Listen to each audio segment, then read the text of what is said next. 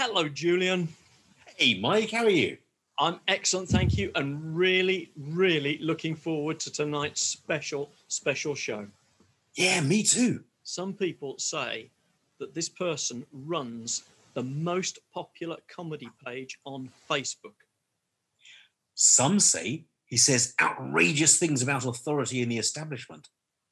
Some say he has a soft spot for kittens, and when asked if he is this person, random strangers shout out that they are in fact him.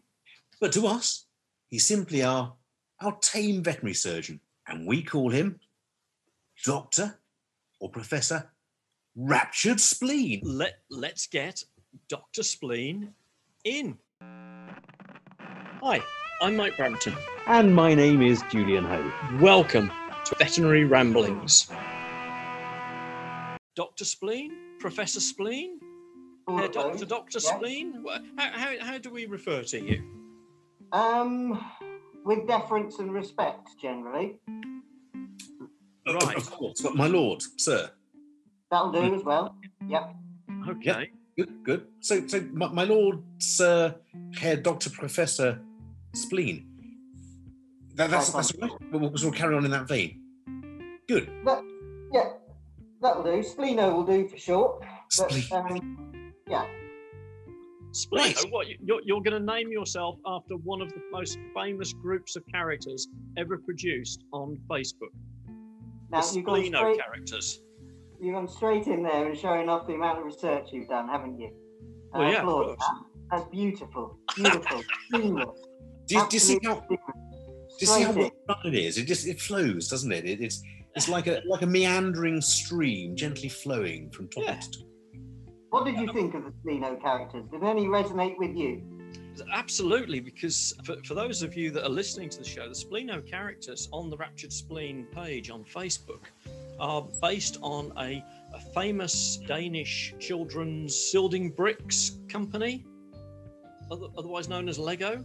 And the Spleno figures are absolutely superb because what they do is they take some of the characteristics of various people around the veterinary industry and essentially, how would you describe it, Professor Spleen? You exaggerate some of their features?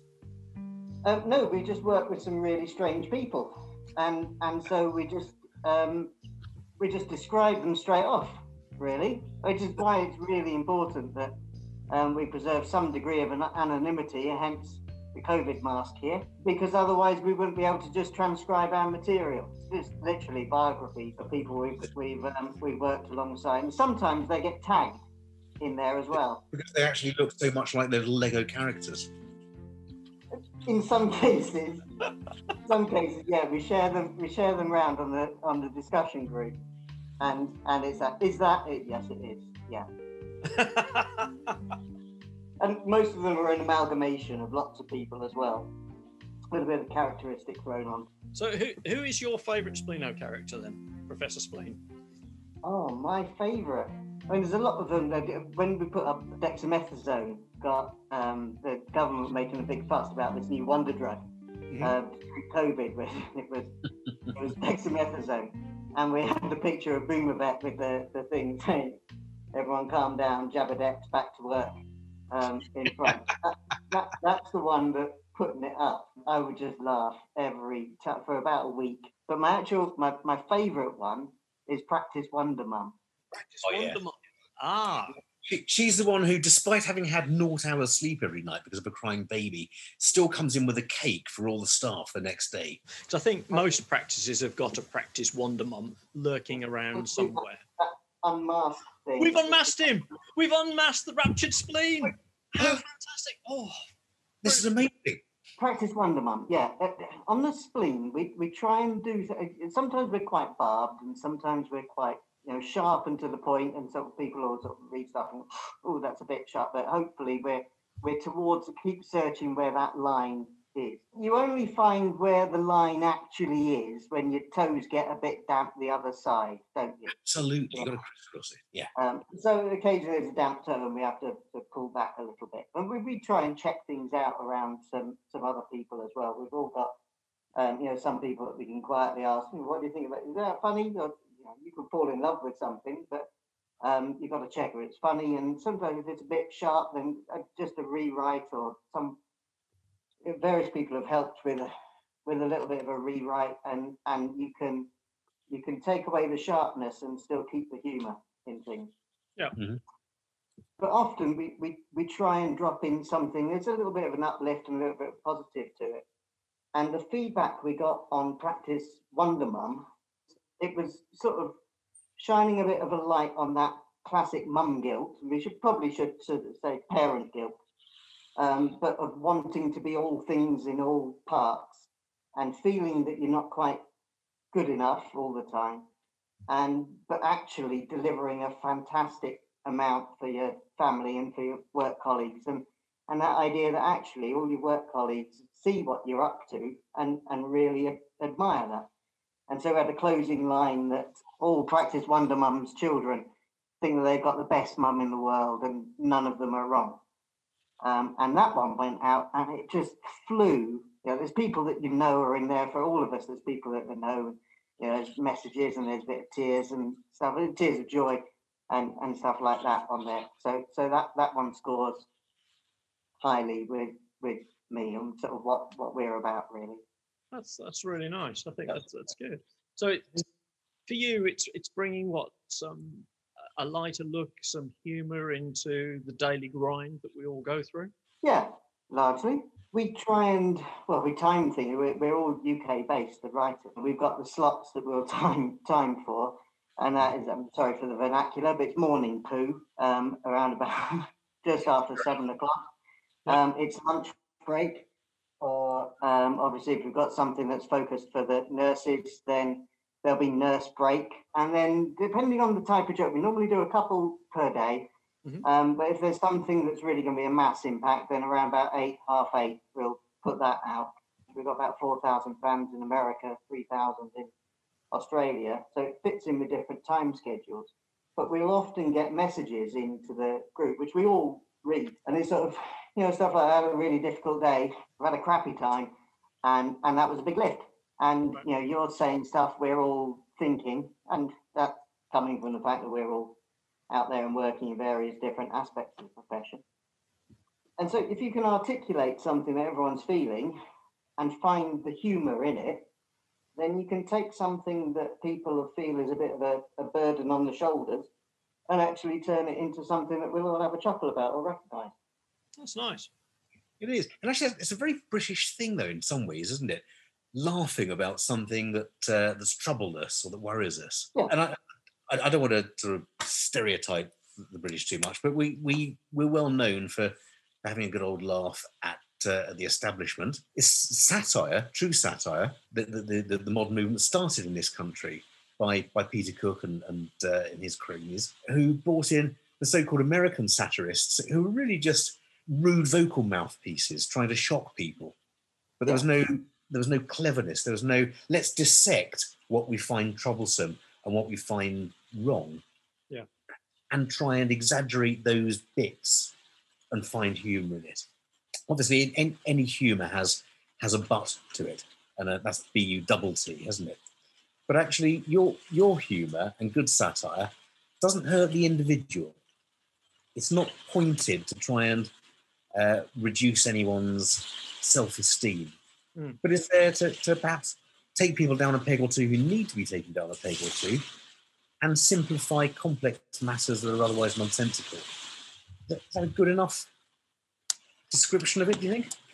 Yeah, I think so. One of the principles of the spleen is that we'll all take a turn in the hot seat. They talk about satire or some sorts of humour. It's always got to punch upwards. Yes. So if you set that as your rules, then you're instantly setting up a hierarchy that doesn't have to be there. So some people are easy targets. The Royal College is an easy target, or those in power are an easy target. We wouldn't say anything about the Royal College, would we, Julian? Never do. No. Never. No. We say something about some of the stupid and inane rules they bring out sometimes, and a lack of forethought that's gone in. but actually they're all hardworking people there, and sometimes they get on the wrong path, don't they? Yeah. And it takes a little bit of a prompt from the general drudging vet to perhaps bring that to light. And we follow their directions with regard to CPD as well, don't we? We do completely, and we'll stick to that well tonight as well. Interestingly enough, Professor Spleen, I introduced you as a world famous Facebook internet page author, editor, and I said that when asked if you are the Raptured Spleen, random people shout out down the street, Spartacus style, that they are in fact the Raptured Spleen. As in, are you the Raptured Spleen? I am the Raptured Spleen. No, I'm the Raptured Spleen. We are in fact Legion. You are Legion. Now you've mentioned this because you keep saying we. Yeah. Can you share some more on that? Because I think a number of people perceive the Raptured Spleen as being one person. We have a writing group. Mm-hmm. And so in some cases, someone will just come up with something. Mm-hmm. Sometimes someone will have an idea, and sometimes someone will present the first little glimmer. And actually, the joke comes 90% from someone else then, of taking that and running with it. Yeah. Mm-hmm. So we have a writing group where there are some people who are quite prolific and some people who are less prolific, but will occasionally come up with an absolute perler. Right. And some people who more sort of contribute a bit of background or a bit of advice on it. And then we tag some things as being from the splenic masses, which is material that's been sent in to us. Right. And sometimes we'll edit it a little bit, and sometimes we'll just put it straight up and say, thank you very much. But we put a hashtag on that from the splenic masses, and then sometimes people who submitted it will claim it as well. And then if we've got any, I think I touched on earlier, if we've got something where I'm thinking, is this funny? Or is this too sharp? Or does it need a rewrite on it? Then there are other groups of people that I can take something to. And I don't want to give the idea that all of this is meticulously crafted, because quite often someone, much as it may appear, that the time and effort and the sculpting that goes into every last syllable is absolutely pristine. I have to disabuse you of that and say that sometimes it's just slapped up quickly in a quick coffee break. As in, what are we going to put up in an hour's time? Oh my God. Yeah, a little bit. Sometimes we do some scheduling, but I like to always be available. Well, more if there's anything where there could be a bit of controversy or something or people might take it the wrong way, then I like to be around about when it goes up. Just to be able to steer off people in the right direction if they get the wrong end of the stick. Yeah, a little bit like that. We do have a rule that if you want to discuss something, we are profoundly allergic to virtue signalling. Right. So if you want to discuss something, we do it by a message, and we'll have a natter, and we'll adjust things if necessary. We've found some good material through that sort of thing as well. Have you considered this side or whatever? It's a little bit about finding that line, but it's also about being careful that you don't trample over it. Yeah. Well, yeah. We've experienced that as well, although I have to say that I've never actually interviewed an organ before. But we understand exactly what you're saying there, because I think we agreed that you were going to refer to us as a mighty organ. Well, people have referred to Mike and myself as lots of mighty organs, haven't they? Well, I don't know. I think it's quite a formidable organ, the one that we were referred to as. But Professor Spleen, I mean, I love the fact, just staying on the organ thing, and as Raptured Spleen, which of course in itself is a play on words and very cleverly done. We love that. You refer to some of your followers as the splenic masses, these seemingly protuberous lumps that circulate around on the main organ itself. Yeah, that was an absolute fluke. No, I thought it'd been carefully worked out. In your whole ideology, when you thought, what should we do? Well, we'll have the raptured spleen because then we can have splenic masses. I mean, surely. No, we are nothing if not honest. A lot of thought went into raptured spleen, and so rapture and rupture and vent your spleen and the smiley icon and drawing that out and then getting a designer to do it nicely. So a lot went into that. And then we launched, and I think it was like a day or so after, it was like, ooh, splenic masses. And there it was. Yeah, that counts as a freebie, I think. That's great. Great. Where did it all start? Where did Raptured Spleen come from? And tell us a bit about your meteoric rise to Facebook and internet stardom, because it's quite an impressive story.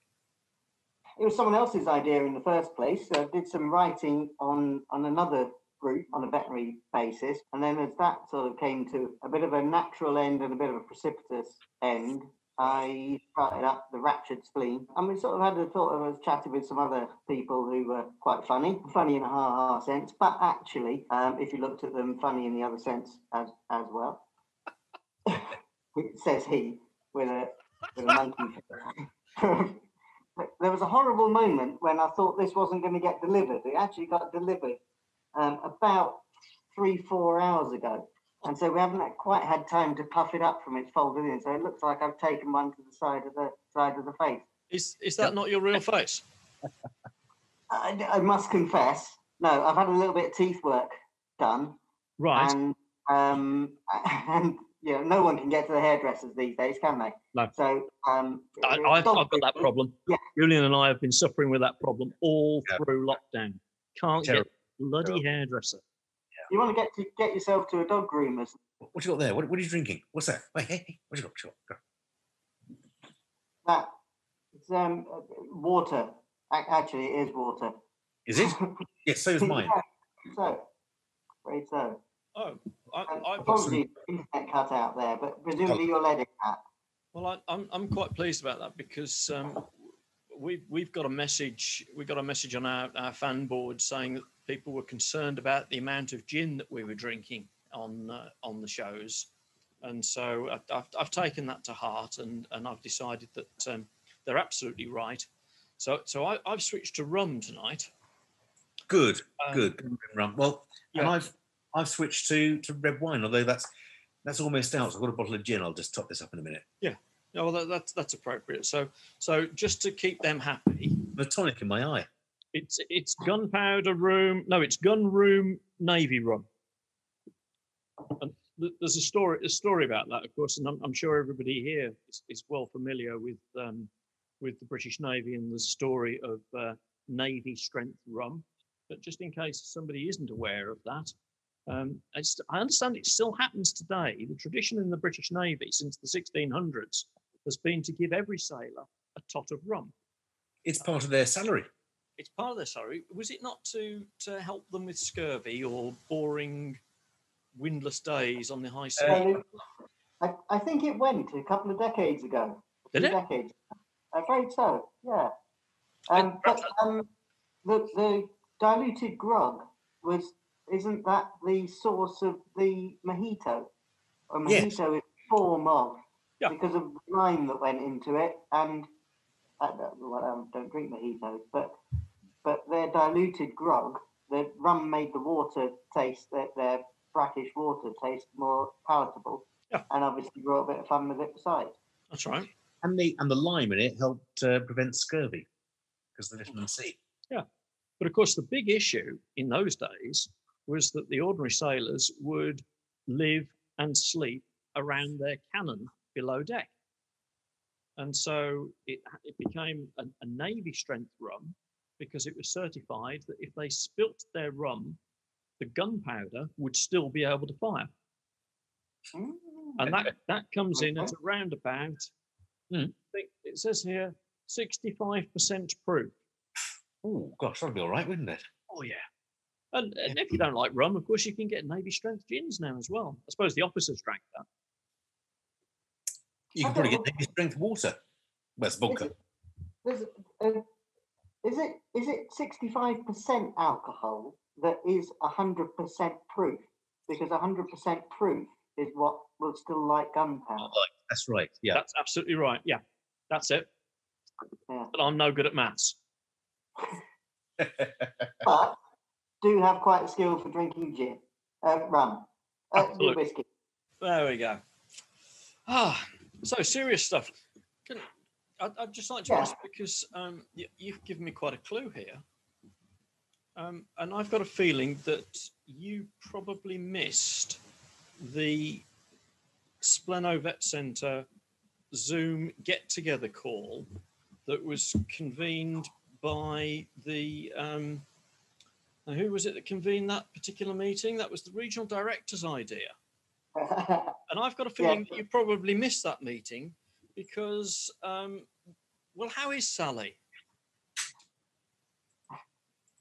The regional director caricature, we put on that actually some of the ideas of that got sent in to us. And so we put a little bit of a twist and sort of brought some other things together as well, including that sense that, you know, I can't remember if it was on the Zoom call one or if it was on the individual one, but that idea that you collate everyone together for one lovely positive reason, and then all of a sudden you turn over this flip chart that's heading south, or you drop in by the way, I just wanted to get everyone together and we'll just touch base about something, and then by the way, if you don't stop parking in that space, then someone is going to suffer. And you know, that sort of will lure everyone in with one sense, and then once you drop your guard, boom, there it comes. It's the classic shit sandwich gone wrong, isn't it? The feedback sandwich. Yeah. I mean, it must be a terribly. I know some people who work in that sort of area, and yeah, it's to suddenly plop up in a practice, and it's sort of. I mean, it's almost like if a Royal College inspector comes to a practice for the practice standard, which can only be a good thing. He hastens to add. Yes. So there's an element of that relationship. I mean, whoever has a cozy chat with their driving test examiner, and it's sort of, you try and break something down, but actually, you're here for a reason. It's difficult to form that relationship in moving into a practice and sort of touring around all the different ones. But there's difficult aspects to all jobs, isn't there? It's our job just to laugh at them as much as possible. Get it out in the open, get it chuckled about. So you're saying getting out in the open and everybody will chuckle about it. I presume that Boomervet didn't mind everybody's reaction to him inviting Multi-Poo Breeder to this Zoom meeting then. You have done your research assiduously, and I applaud you for it. It's utterly out of character, but absolutely applauded. Normally when I do my research, I turn up somebody completely wrong. I get into all sorts of. We've actually dropped the Google search from the show now because it got potentially libelous at times, didn't it, Julian? I was going to say that the person we're hoping to have on at some stage in the future, we Googled incorrectly and thought, we can't possibly have this person on. They do that to horses? No, but we misspelled the name. Right. Well, I mean, just for clarity, I do that to horses, and I'm quite prepared to talk about it. No, you don't. No, you don't. Really not. No, you don't. Otherwise, you will be being introduced to our other guests. I'm phoning the solicitor. It's all right. It's all right. Well, I think I'm going to call one of our other guests from the other week. What's his title? The Regulator? Yeah, having a discussion about your future career. Yeah. That is a great caricature, though, isn't it? Because the boomer will communicate. They will be able to charm and to defang that dragon that is the Multi-Poo Breeder. And there's a totally different, and in a way that's sort of a positive thing. But there are also the time when you wander through and hang about that. There's someone stood in the prep room there as a Caesar's going on, and oh Christ, it's so and so, and all the rules have gone out of the window, and everything gets flouted, doesn't it? So yeah, but we also featured was it? I think it was Mrs. Parker, who is the architect, the angel client, the older lady. She comes in. She's knitted some nightcaps and baby clothes because she knows the deputy head nurse is expecting. I'm sorry. No, I'm sorry, Dr. Spleen. You're not going to get away with that because I know that Sally Parker is in the stable yard, and that Sally Parker is actually one of your horse clients. Right. So he's working on a script, isn't he? Yeah, pretty much. Pretty much. Sally Parker is an equine client. Yeah, because that is why you missed that Zoom call, because you happen to have got stuck in Sally Parker's stable yard for some mysterious reason.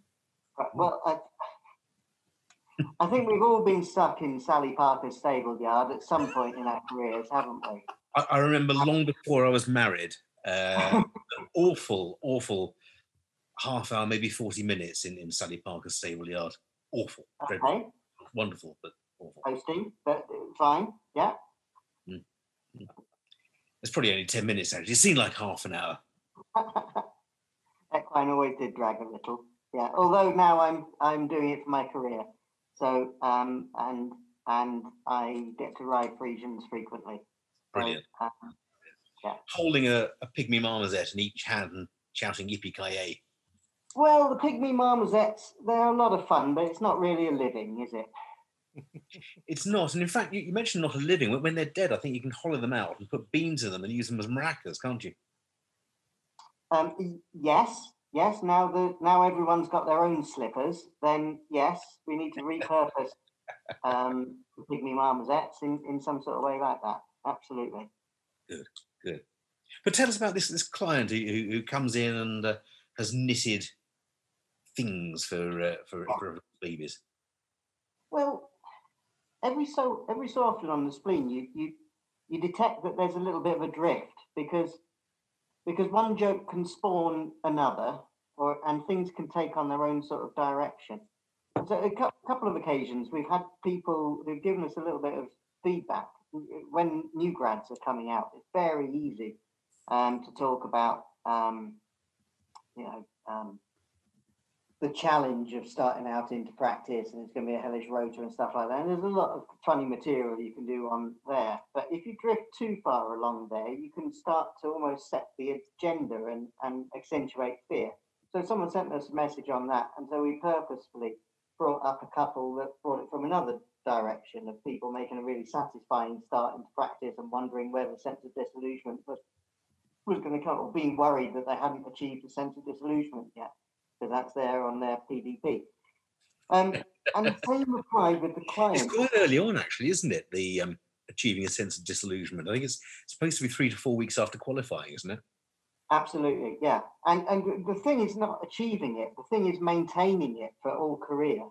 There's one thing to get there, but then you've got to keep it going all the way through imposter syndrome and beyond. Yeah. That feeling of I could have been.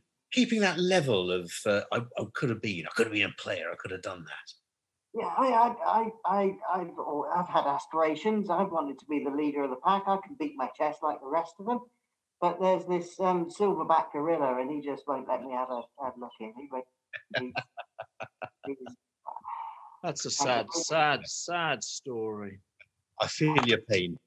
I do too. I think it's good. You're quite supportive of new grads and students, aren't you? But I understand that you sometimes overestimate the number of cabbage leaves required Sorry, I've got gin coming out of my nose now. give me a bit of a run up on that sort of thing. You want me to guide you gently into the story then? You could. There's a few things I need to set straight on there. Not only the cabbage. Cauliflower and 2 cabbage leaves for a start. Yeah, but I understand that one cauliflower floret was probably enough. But this has probably got something to do with your problem with the silverback as well. as a family, we've gone off cauliflower cheese, right off it. You know, the really awful thing is I had that tonight. I feel ill now. I did have cauliflower cheese. I think we need to explain. I think it is the habit in UK universities, particularly final years. Gone are the days of the rag mag, which used to be a put together magazine of jokes and witticisms and sarcasms and pointed comments towards the lecturers. And we're in today's day. The thing for the university students to do is to do a nude calendar. And I mean, I have to say, you've got to take your hat off to these guys. They've known That's all they leave on, isn't it? Well, it's what they leave on, yeah. And they sell these calendars for charity and raise a lot of money and do a lot of good work with them. And it must take a lot of courage to parade around in front of your peers wearing no clothes and your bits covered up by delicately placed tails or hay bales or whatever. And some students got into a bit of stick for doing a calendar or something, didn't they, Dr. Spleen? And you took their side? Yeah, we will always take vet students' side. I mean, we'll like a little bit of an older brother. We might give them a little bit of a joke and a poke, but we'll always stick up for the younger members of our profession, and so we bloody well should. And yeah, we don't really want to sort of rip back open old wounds, and I think they've got to a much better place, or those people involved have got to a much better place. But there was a time period where there was a bit of a furore on social media about these students. And so we got a little bit involved and chatted with some of the individuals involved.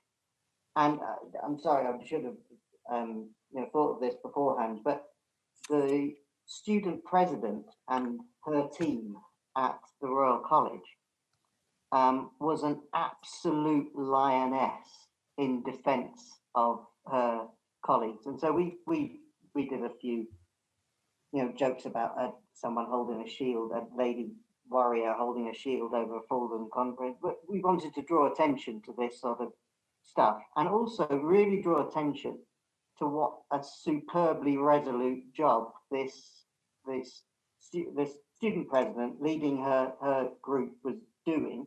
And in a situation where sort of the authority figures of the university are saying, well, this is casting opprobrium down upon it, and sort of, well, yes, we'll tell them off and we'll give them a wigging. And these guys had done absolutely nothing that every other vet school hadn't done for about 20 years leading up to it.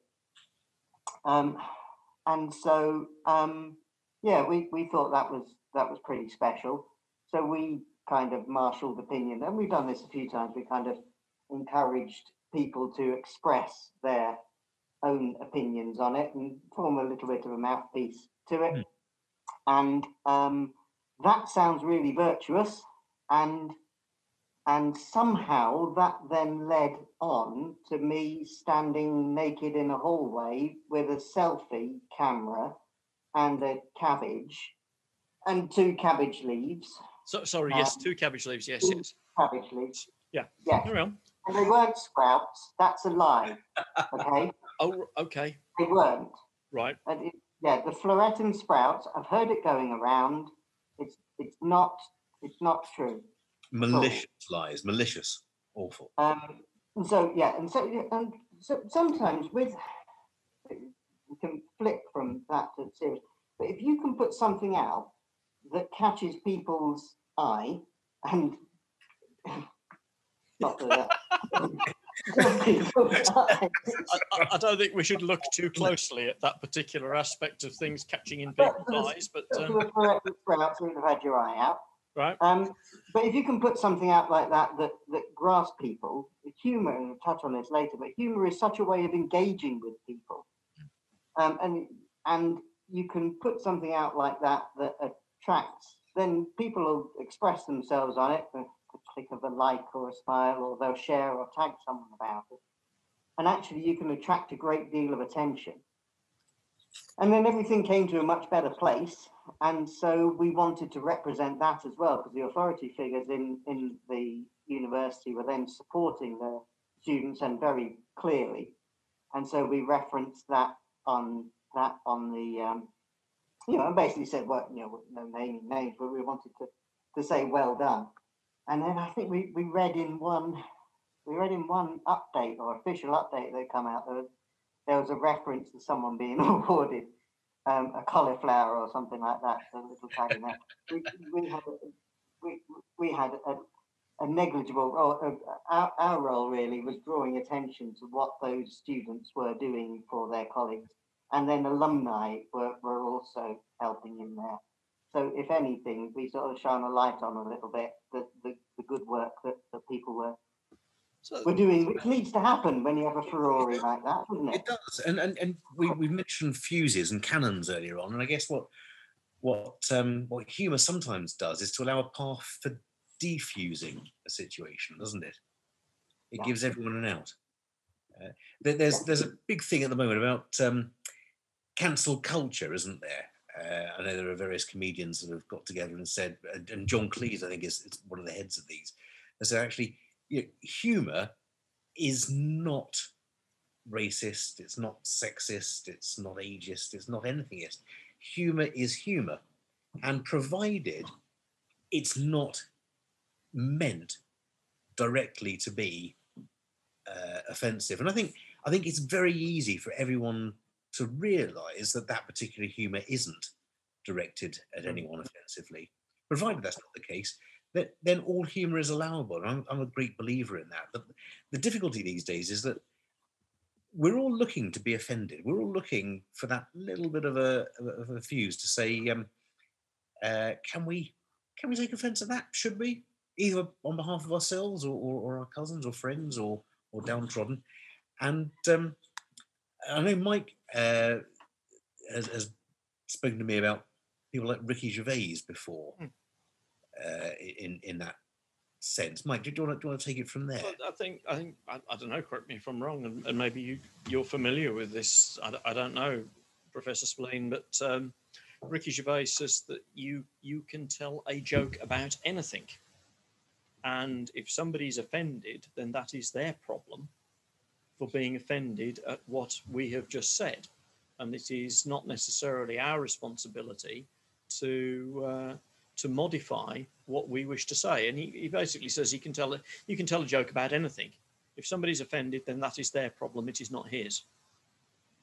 I think that I'm not going to call myself a comedian, but we do a lot of comedy stuff. I think that's quite an easy position for the people who are putting the stuff together to take. And actually, I differ on that a little. I love what Rowan Atkinson did, speaking with Parliament and saying that it shouldn't, or we can't aim to never offend anybody, most definitely. But I think if you roll back, the times are changing. And if you roll back, some of Jim Davidson's stuff, and even before that, there was something about your neighbour and it ain't half hot, mum, and things like that. If you roll a long way back, times move on, and that's very inappropriate now. Well, if you look back at, let's say, if you look back at the In-Betweeners, and I think that's about 10, 12 years old. And when that came out, roaringly funny, and I'm showing it with the kids. But there's stuff in that using homosexuality as a slur that actually, and maybe it's that times are changing more and more swiftly, and we've got sort of pedal along to come up. But you absolutely would not write that now or accept it. And looking back just in that time frame, it really jars. And so I think we will see. What we can't do, I think, is go back and say you were wrong then because you were speaking in those times. Yeah.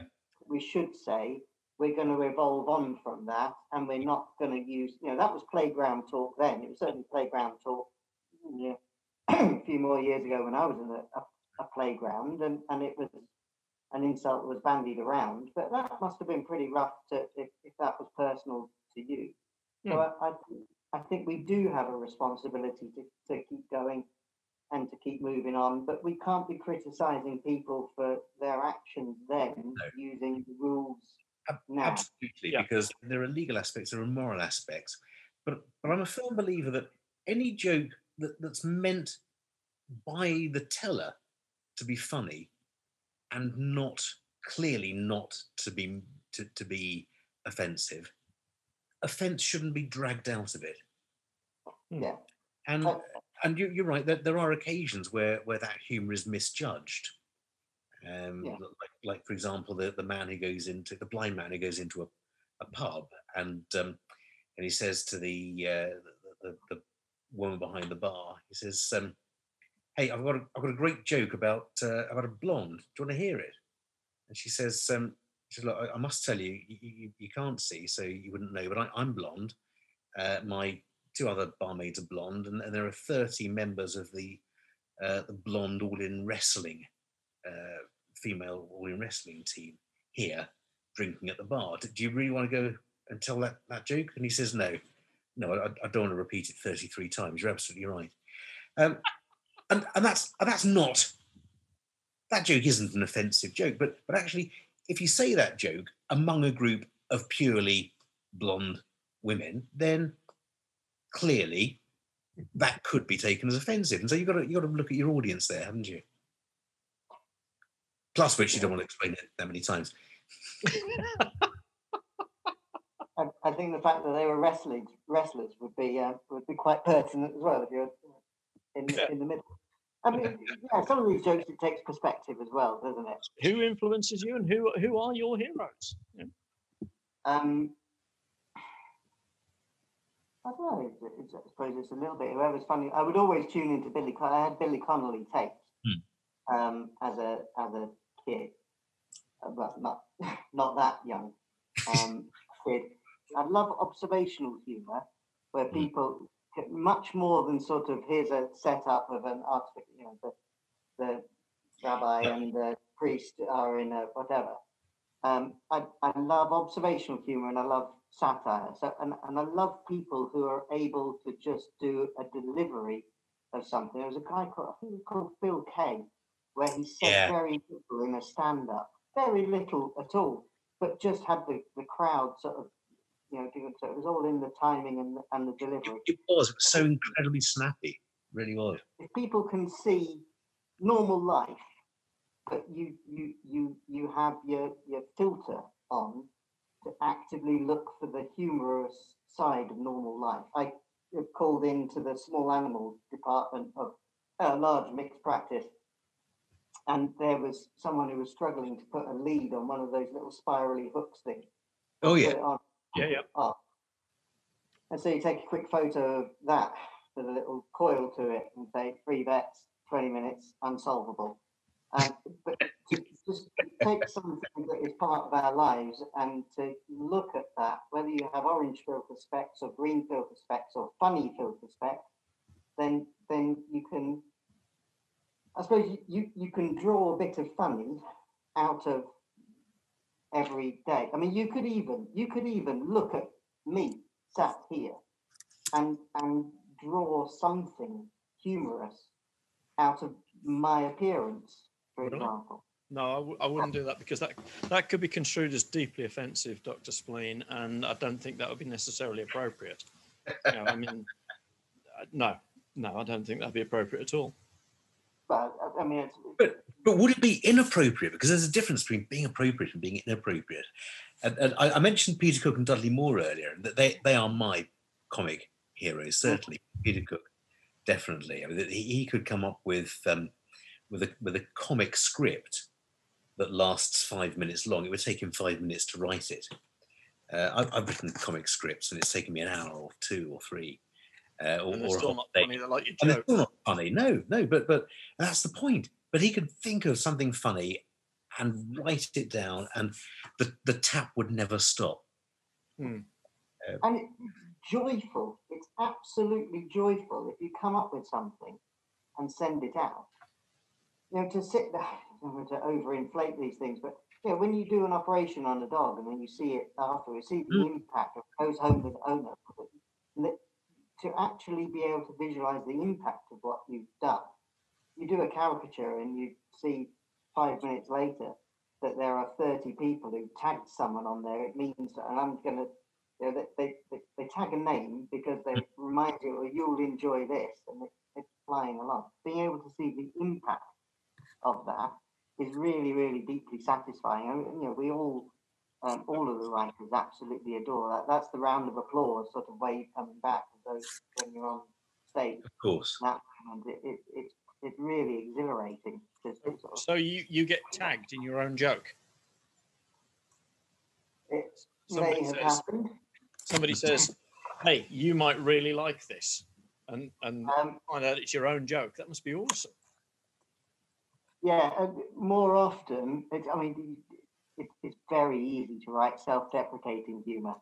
So if you're writing about what a twat some farm vet who's doing equine work on the Isle of Man off the coast of Brittany in the laboratory, if you're doing that sort of caricature and then someone sends back on you, "Oi, Spleno, have a look at this. That sounds just like you." Yeah. But if you wrote that about yourself as Hair Professor Dr. Spleen, that would come across as sounding cruel, wouldn't it, to that vet who is working in the Isle of Man in the laboratory? There's a fine line, isn't there? So self-deprecating is very different from deprecating. Oh, the tortoise has gone to sleep. Yeah, very different from deprecating other people or putting someone down, and that's a very fine line. But if our principle is, it's not just going to be shop floor laughing at power, and it's not going to be student laugh at professor. We're not going to have or sort of validate that concept of hierarchy. But we're very keen that we're not just going to have jokes that point in one direction and validate that idea. We will have everything going round in a circle. So you take a turn in the hot seat and you take a turn laughing, and it's a cyclical concept. Good. Because otherwise it just becomes a bashing and it loses the humour, doesn't it? So yeah. And I must say, as Mike said earlier, I don't do a lot on social media, but Mike directed me to your stuff, and it is hilarious and incredibly witty, and it's difficult to be both. Sometimes you can be clever or you can be funny, but to be both, I think you've really hit the nail on the head in much of what you've done there, which is great. Very kind, very good. Thank you, appreciate it. I don't give out compliments often. No, absolutely. No, we don't actually. No, we normally take the mickey out of our guests, Julian. What's going on? Yeah, we do. We haven't done that tonight. No, I don't want to take a mickey out of a 6-foot gorilla, do you? No, I'm not either. I am kneeling down, actually. I am kneeling down. I believe you. Yeah, you to a degree, though, in this interaction, you're robbed of that because all you have to interact with is this sort of very flat or stoic mask. So you're robbed a lot of the expression or the things that you can interact like that on. So I'm going to wear this all the time now, I think. So let me ask the question again then. So who are some of your comedy idols? Comedy idols. Well, there's a couple of guys. I think he's got it.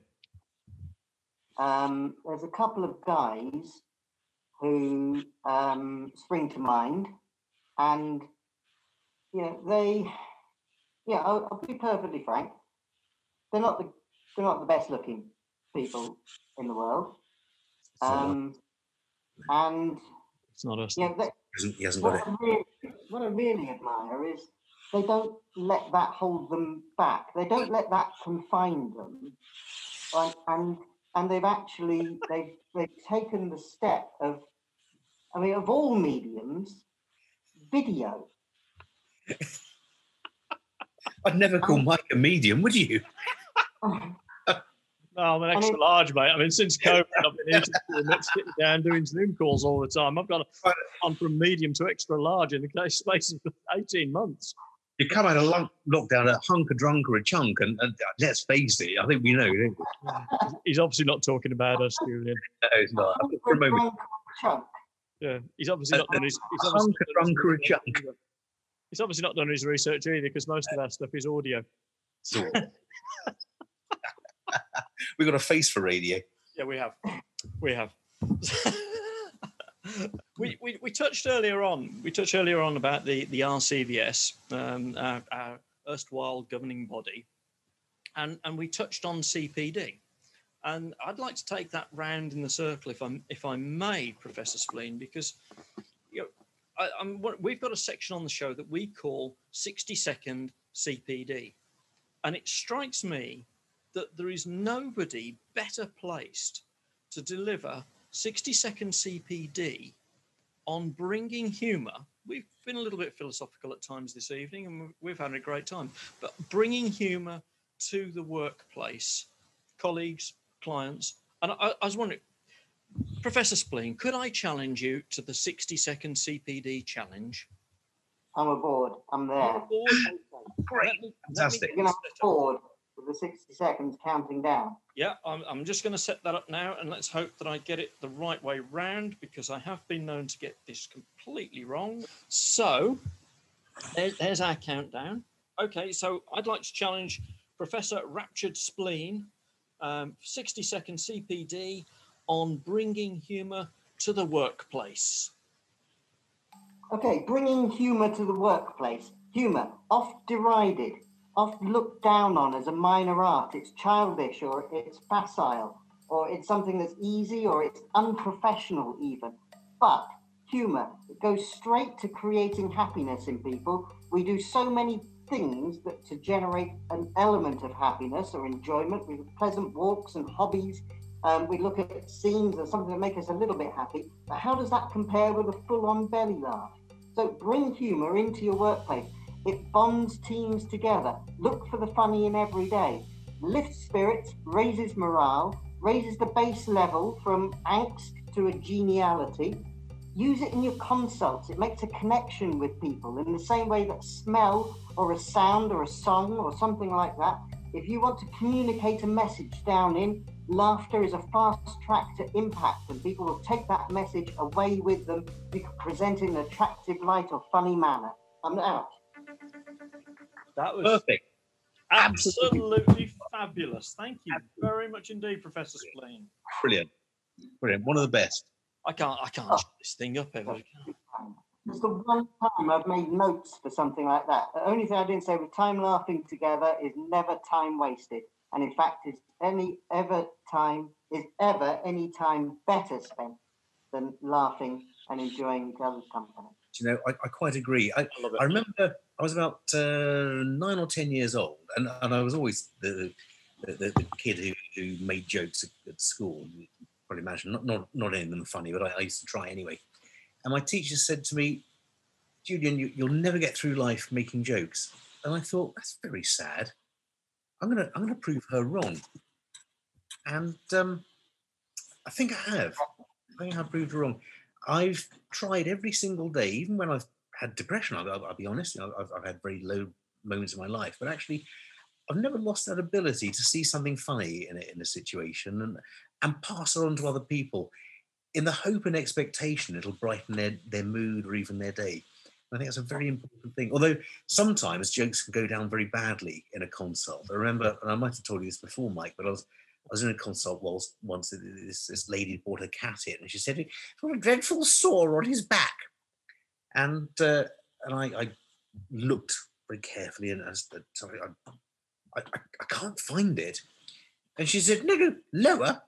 So I said, "I can't find it," and cracked up. And she just stood there blinking for a while. I thought, it hasn't gone down at all well.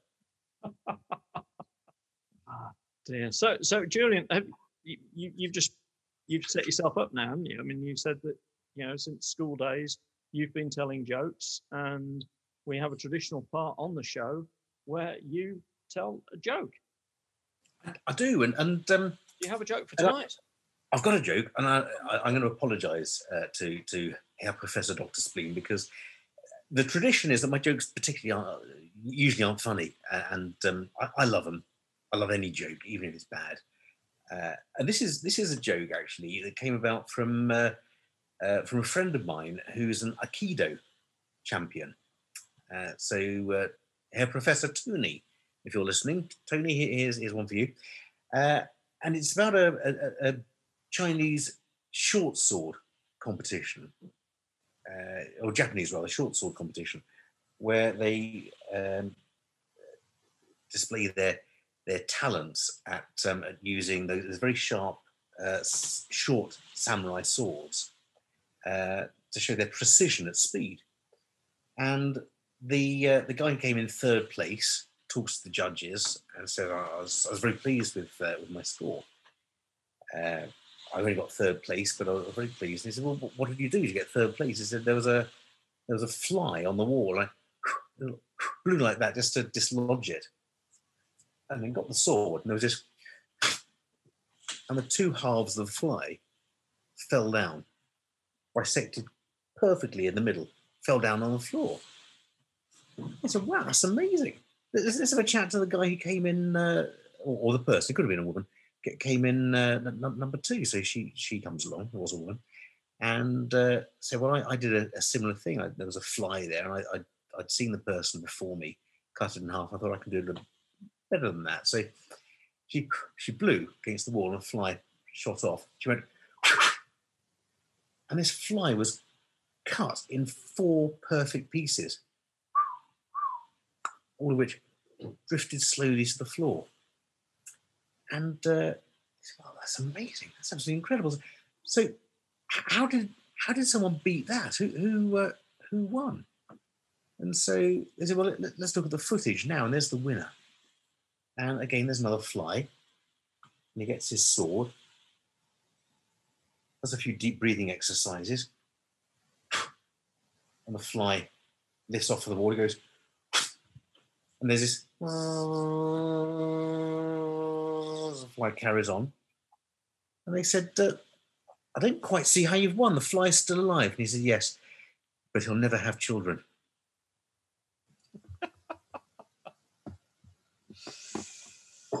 Very good, Julian. There we are. Very good. Very good. I don't know. I've got a joke. Go on then. What do you feed a 600-pound gorilla? Don't know. Anything it asks for.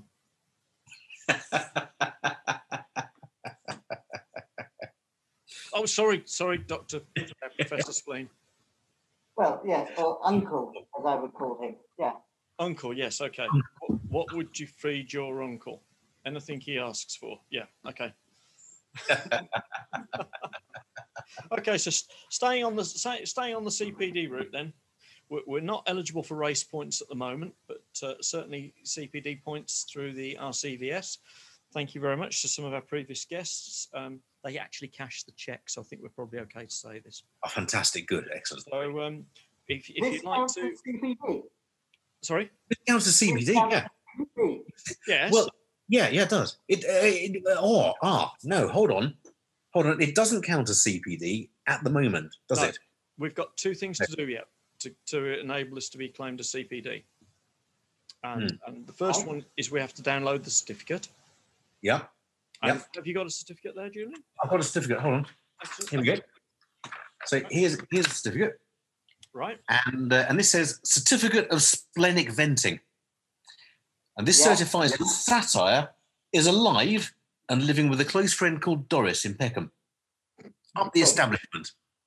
Good. I'm loving that. We'll put that up on the page. There we go. And so we got me dressed as a clown, because why not? We've got a raptured spleen. I'm just going to bring this closer to the camera. There's a raptured spleen, and we've got now. Look, all the CPD certificates have a bit of a tail to it. So here is raptured spleen, Herr Professor Doctor, looking with a hawkish eye into the world of humour. I thought that was a seagull doing a poo. but we're Well, it could be that as well. ourselves from that. And Is there going to be a cauliflower on this certificate? there's no cauliflower, actually. I should have put one on there. But what we got here is lemurs. This is the hear no evil, see no evil, speak no evil. And this is basically a shut up and put up, isn't it? Because what we don't want is to not make some sort of humour out of it. And so if we don't look and we don't listen and we don't speak, then nothing's being gained. But the worst thing of all is to be too bloody lazy to think of something funny to say in a day. So sloth indolence, the worst thing of the lot. And that's my offering for this week's CPD certificate. Excellent. So the other download those and put those in our learning journey or whatever we have, and then reflect upon it. And well, we are well, of course, Professor. You're right ahead of the game with that, because we do, of course, have to reflect on that. So I'm wondering if you'd be kind enough just to join Julian and I in a moment's reflection on CPD and insight into comedy, humour, and successful Facebook pages that we've received this evening. Compliments of your good self. Indeed, and the need for that humour to lighten dark situations. Indeed. Join us, please, in our moment's reflection.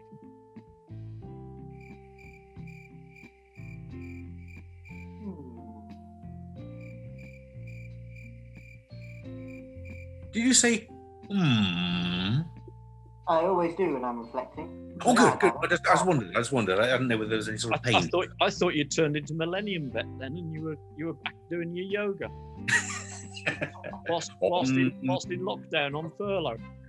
I'm just checking. You weren't expecting. I mean, obviously, the whole content of this interview would have informed you of this, but you weren't expecting any wise words from me at that stage, were you? Not expecting. No. Not expecting. No. So on that note, on that bombshell, on that utter bombshell, I would like to say thank you very, very much, Herr Dr. Professor Spleen, for joining us this evening. Capitale Splenio. If you've liked what you've seen or liked what you've heard, don't forget to click like, share it with your friends, spread the news, and if you've got any ideas or you have any guests that you'd like us to talk with and meet with, then let us know. Get in touch and let's have some fun. But remember, Facebook is the only one we're actually naked on. Very true. Avoid that one. Very true. And thanks for having me on. Absolute pleasure. You're very, very welcome. And I'm thrilled we finally managed to unmask the Raptured Spleen. Indeed. Raptured Spleen and the others, may your dogs go with you. May your dog go with you. Here's one and all.